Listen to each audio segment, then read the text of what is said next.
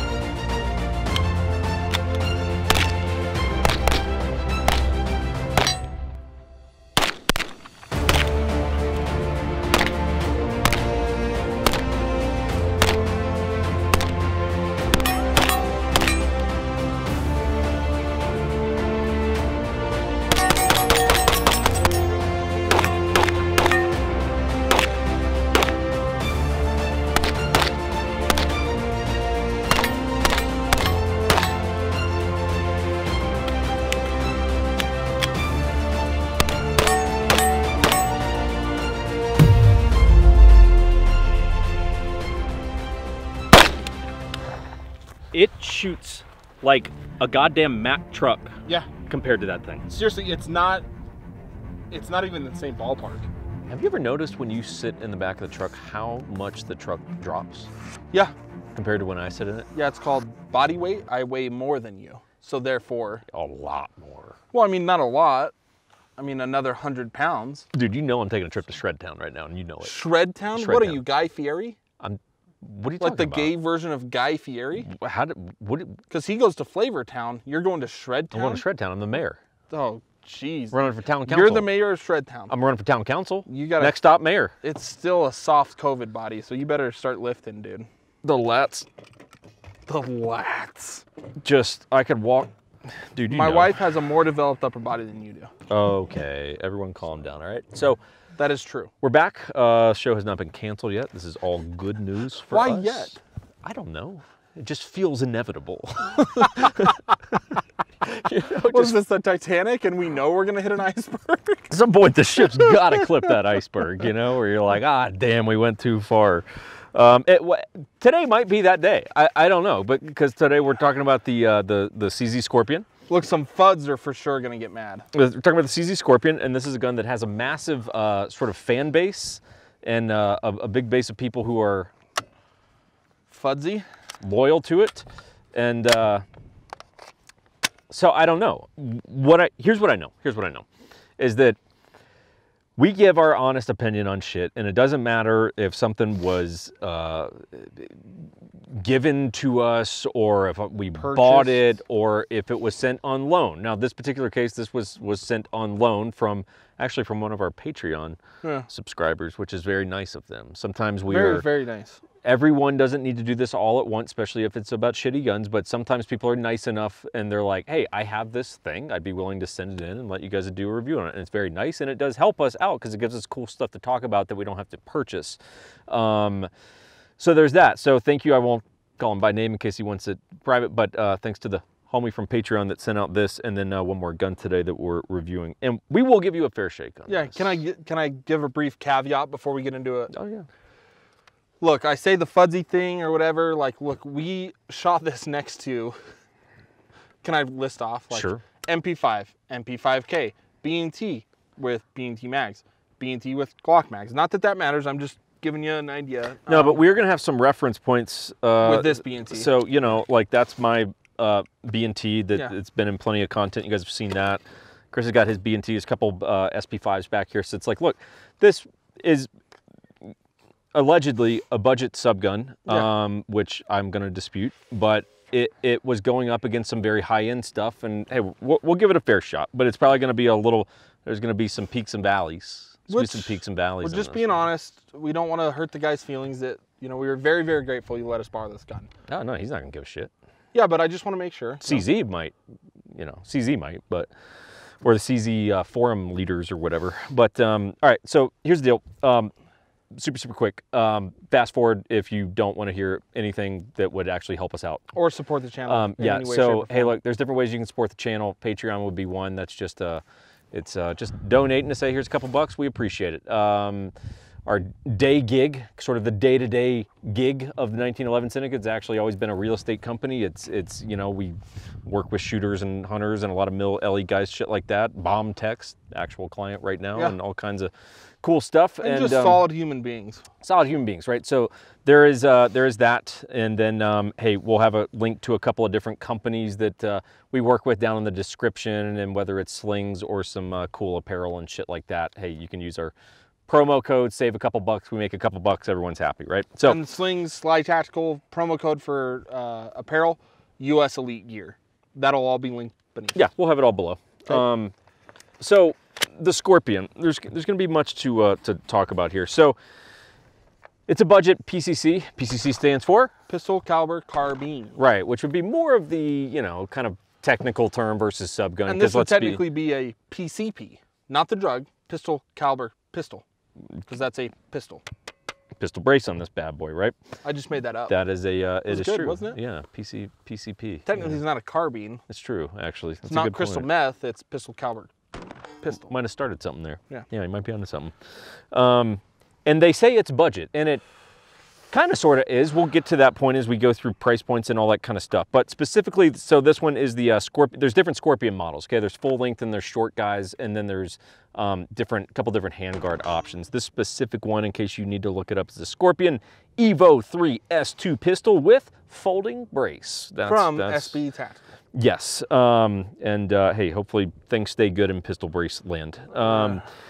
What this is the shortest variant of the Scorpion. So there is another pistol or shorty version of it that is a little bit longer, and then there's some full length, you know, rifle variants, although to have a rifle length variant of a 9mm gun seems a little ludicrous, because it's like, well, isn't it, I don't know, a little weird, but hey, you do your thing. If it makes you happy, that's all we care about, your happiness. That's it. I guess what could the argument be? So you have Tommy guns, which are a full-length pistol caliber, 45 ACP. 45, you know. That could be like the 9mm Tommy.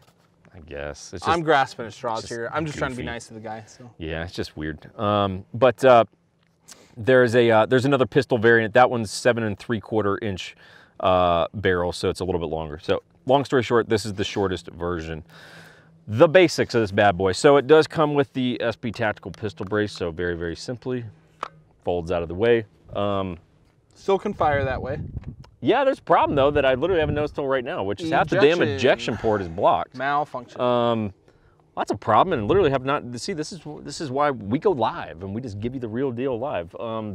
That ejection port is a solid 50% blocked. It's gonna be dicey. So yeah, you could fire it from here. You could just lay down lead. Probably one round. Right, yeah, for like a round or two until something bounces back in maybe, and you know, then we got a problem. So you're gonna wanna flip that brace out and throw that bad boy around your forearm, and you're gonna wanna pistol brace that kind of shit. Yeah. I feel like I'm gonna get chewed up on that one. Yeah.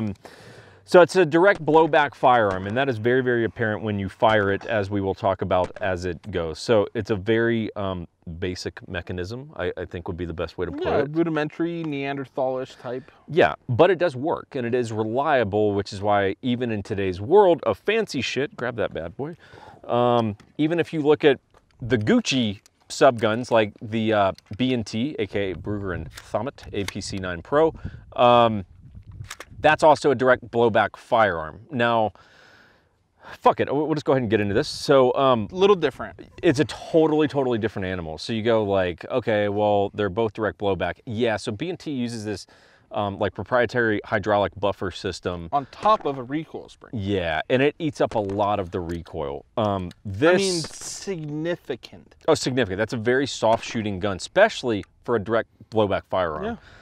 This is the polar opposite of that. I'm telling you guys, I get it's direct blowback. It's very reliable. Don't shoulder that, please. It's not. It's a collarbone. Okay, cool. Yeah. It's on my delt as shred. You know, I got delts now. Traps, delts, all kinds of shit. A lot of front, all kinds of stuff, man. You don't want to know. But here's the deal. This is not sophisticated blowback technology. This thing. It's like, what am I shooting? I mean, it's so harsh in terms of the recoil for what this caveat for what it is, okay? Yeah, could you go get an elephant gun and it has more recoil? Yeah, you could. You're shooting elephants in the face, right? This is that where you shoot an elephant? I don't know. Do you shoot an elephant in the I face? hope not. I don't know. I don't hunt elephants. I could. Fun fact about elephants: when they see humans, it's the same reaction in their brains as when we as humans see puppies. Well, that's just adorable. Is that not cute? I don't even want to shoot an elephant anymore. No. I don't want to shoot I read an that elephant. and I was like, that's one animal I won't kill. Fucking adorable. Isn't that, they look at us like puppies. I would be intrigued to know what like an elephant burger tastes like though, if I'm being honest. I'll eat the shit out of almost anything, so. But like, look, yeah, there's guns that recoil harder, but I mean, for a 9mm like PCC gun, I mean, this thing recoils like it's a fucking caged animal that's just trying to rip out of the cage. I mean, it's like, what is going on here? My shoulder, if I were to shoulder fire that, is the smallest amount of sore you could be from shoulder firing that. Yeah, I mean, it's strange, guys, and I know, and I already know what's coming. Like fucking pussies, 9mm. Okay, yeah, I get it. But like, look, we have to compare things to other things that are similar. And if you go, look, these are both direct blowback firearms, shoot both. You tell me one's not dramatically more pleasant to shoot. So look, it is blowback firearm. We've got a 4-inch barrel on this, so very, very short barrel, even shorter than like the MP5K, which is 4.5-inch barrel. This guy. Cold hammer forged barrel, so that's good. You are gonna have a tough barrel that's gonna, you know, it's gonna be wear and tear. Solid barrel, no complaints with that. You have this flash can muzzle device is what they call it, and it's odd, because what is it? Like, We don't know, they don't know, nobody quite knows. Maybe someone knows, but I'm sure that the CZ folk will get in there and do their thing. But like, what is it? It's not a brake, it's definitely not that. It's not a flash hider, because I see flash coming out during the daylight in the desert, so like, but what is it? It's like a blast mitigation device like the Surefire Warden. Ish. Go with me on this real quick. Yeah. However, our beloved cameraman Crispy pointed out, we shot the LWRC I-45 subgun literally a year ago exactly at this time, last May. And that gun thumps, but it's 45. Yeah. Crispy pointed this out as the cameraman working in around behind us, that he has almost the similar like concussion from this gun as he did that 45. Yeah.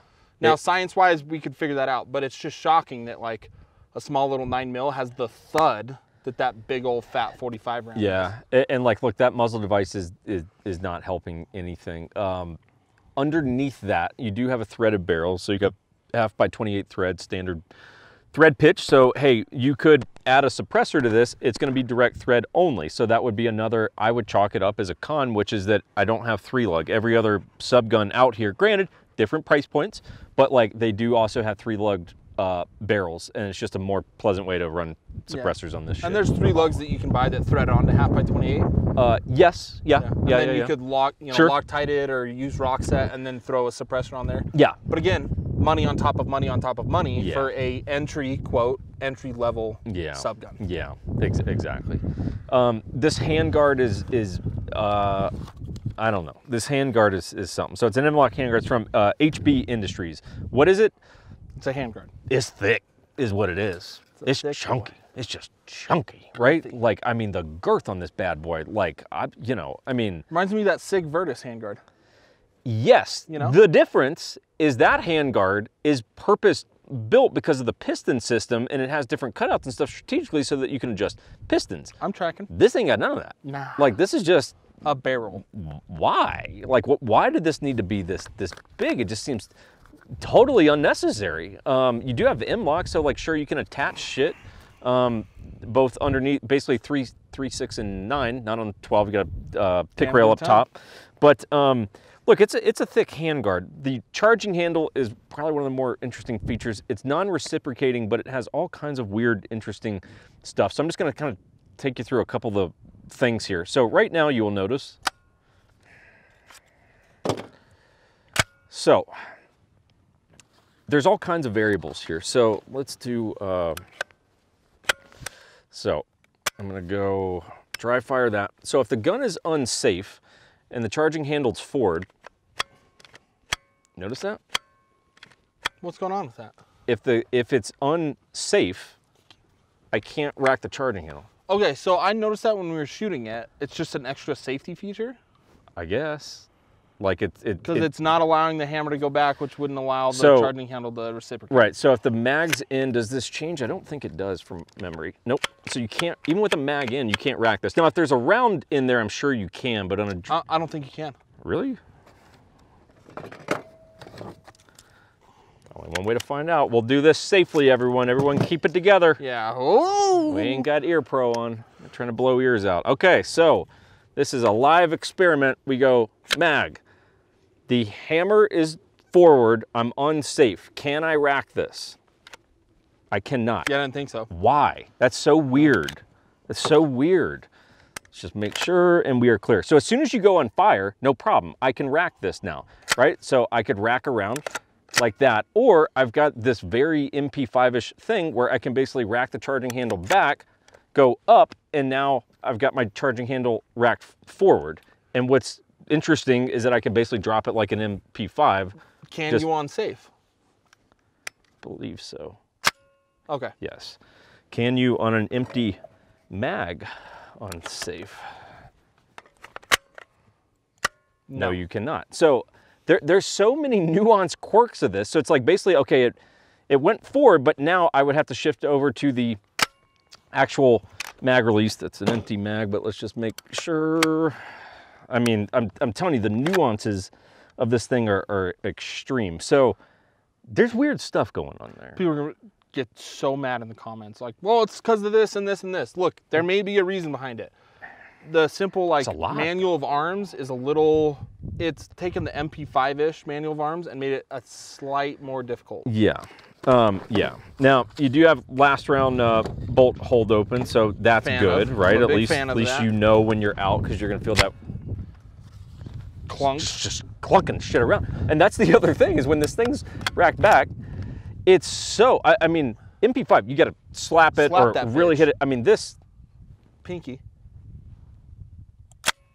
Oh, I mean, if you blew on that hard enough. That's all I did. I just pinkied that shit in the battery, right? So it's like, it's so loose, you just, whoops. Like, I mean, it's just nothing. It's like, I actually need more attention than this. It's odd, okay? It's odd, and that is what it is. Bolt does lock back, that's good. Why don't we talk about the trigger? Well, you know, here's what it is. It's a trigger. It is a trigger, and it's there, and that's all we're gonna say. And it's probably the worst trigger I've ever felt in my entire life. Maybe only to be beaten by the B&T TP9, Gosh, which is atrocious. This thing is, so it's single stage in the sense that, like, look, there's no take up, okay? There's no take up. Are you pushing that hard and it's not tripping? Really? Just went. The weight on this trigger is God knows what. It is pull 11 pounds. I mean, it's heavy to the dry fire that fucking trigger. I mean, it's an insult to triggers. And then it's a sad. Everyone trigger. likes to talk about reset, which you should be resetting as it's recoiling anyways. But I get it. It's a sad trigger. It's a sad trigger. Huh. And look, one thing that I will say as a pro for the Scorpion, it has a wide aftermarket support. Yeah. So there's a lot of different shit that you can do. Now that's going to impact your price, which we'll get to in a moment here. Which my argument to that is, this could be argued for Glock or whatever, but if there's a big aftermarket part, it's because the main company that's making it is not doing enough to make that platform great, so you don't want to do anything. Yes. Adequate. Yeah, out of the box, you're just conceding you're going to dump another grand, 15, 2,000 into this thing? Well, I don't think you need to put $2,000 into it, but you're going to get it to 2,000 for sure. Which I think we're going to cover this later, but we're already at price point. So that buys a lot of other options. Yes. We'll get back to that. So trigger's atrocious.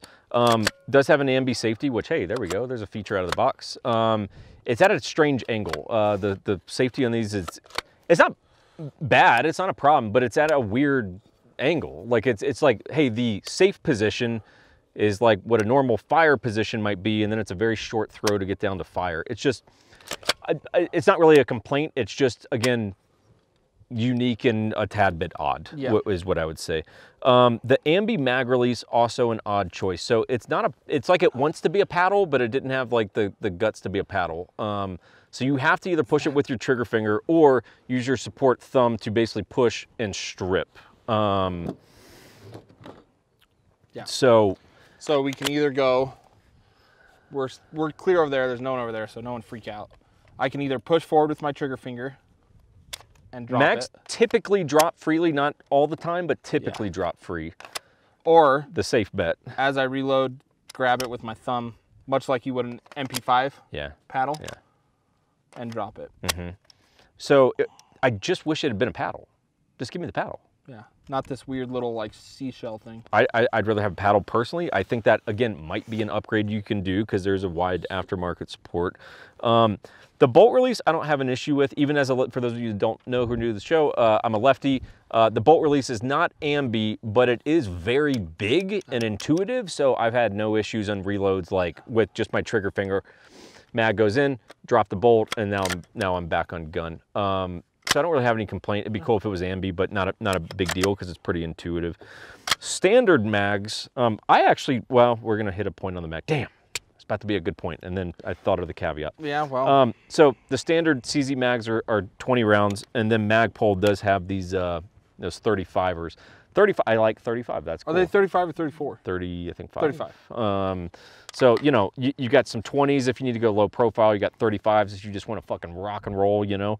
I like the mags. The mags do have one problem that we discovered earlier. And that problem is there's a little ledge right here on the back side of the mag. I'm sure this is how it locks in, indexes, whatever. If you're running a chest rig and you have a longer mag or this mag and you insert it past the insert. If you just throw it all the way into your chest rig. When you go to pull out this little phalange, whatever that is, catches, and you'll see in the video, we'll cut this into the footage, we're both like, and then it rips free, right? Because this little 90-degree angle right there gets hung up on the mag insert in your chest rig. So that's a downside to me. It's a downside. I would imagine that in something like a taco, it's probably not gonna be an issue, but again, you're dealing with nylon, so it's tough to know. You know, it's like you could hypothetically have an issue there. Kydex mag holder's not gonna be an issue, but it's a nuanced point.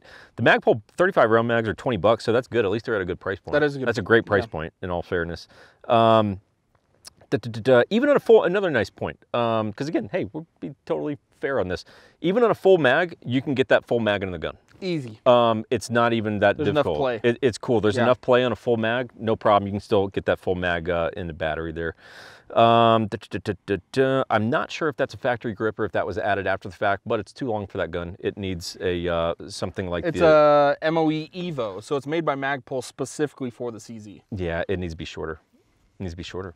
Yeah. It needs, so like the Reptilia CQB grip, which is what I think we both have on our B&Ts, is the swap that grip out. Yep. Sorry, Magpul. There's sling attachments on both sides, so essentially you would just be running like a little piece of paracord through these little like sling loops, and then you would just clip into that. And then you could always run a QD up front if you wanted to go 2-point. Yeah. Okay, so some opinion stuff, kind of start wrapping it up here. MSRP in this configuration is $1349, and I hate to break it to everyone, but that's not budget. It's not. Like, and that's with the pistol brace. And you go, well, yeah, that's with the pistol brace. Yeah, okay, but if you don't get it with the pistol brace, what are you just gonna fucking pistol? What are you gonna do? What are you gonna do, fella? Like, you're gonna get a pistol brace, or you're gonna get a stock. Like you have no choice. So it's $1,350 gun, and look, the reality is I expect more at $1,350. $1,350 is not cheap. And like, look, I hate to break it to you, that feels like a cheap gun to me. It doesn't feel like a nice gun. You know what's around the same price? A B&T GHM9. And I'd take that all day. I take it all day over that. Like that, what you get for what you spend is not worth it. And here's the thing, you go, okay, $1,350, but look, between trigger and this and that and different things that you have to do, you're gonna wind up at probably $2,000. I'm just gonna use $2,000 as a base point. And you go, well, at $2,000, you got plenty of other options. And at that point, if I go, shit, if I'm conceding I'm gonna get to $2,000, fuck it, I'll save up to $2,300 and get a APC9 Pro. Like, I would take that clearly all day. It's night and day difference, even though they're the same philosophy of a direct blowback firearm. Correct. Like, it's not even a close race between those two. Like, it's not a close race. Which, again, let's break that down a little bit further. You spend that type of money, might as well save up for this, which won the SOCOM contract. Was this even entered? I don't know. I'd have to look that up. I don't know. What I'm saying is, like, they don't fuck around over at SOCOM. They choose things because of reliability. Yeah. So if we're going to... Look, I only shoot any of my subguns suppressed. Suppressed. I'm gonna be honest, they ain't getting cleaned. No. They ain't getting cleaned. It's ill-advised, kids. You should clean your guns, but like, or have your pay the neighborhood kid to do it. Whatever, how you do your shit. But not like mowing your lawn. Well, the neighborhood kid mows my lawn too. But like, look, it's simply, I'm telling you, when you handle these, it does not feel like a nice firearm. It feels clunky and... We're sorry to the Patreon guy. It feels brutish. We lost a subscriber. It just doesn't feel like a nice gun. There's so many things that I would do differently with it, and at that price, I simply expect more. Yep. I just expect more. That or, I mean, it's just save up a little more, you know, pinch those pennies, get a fucking B&T, man. You know, I would take a Banshee shoots better than this. But with more malfunctions. More malfunctions. So it's a trade-off. So again, I'm still getting a B&T. This is reliable, I will say that for it. So I don't know. I know this sounds like a Debbie Downer negative review. I guess it kind of sort of is, but it's like, look, that you know, that's how the cards fall sometimes, you know. Thank you again to the guy that donated it. We're not trying to be assholes. We are up front. You know, you follow the content. We're just being honest with our opinions on it. And what do our opinions mean, Jake? Jack shit. Jack shit. Jack on that shit. note, do you have anything else? I ain't got nothing. Have a good day. Be safe.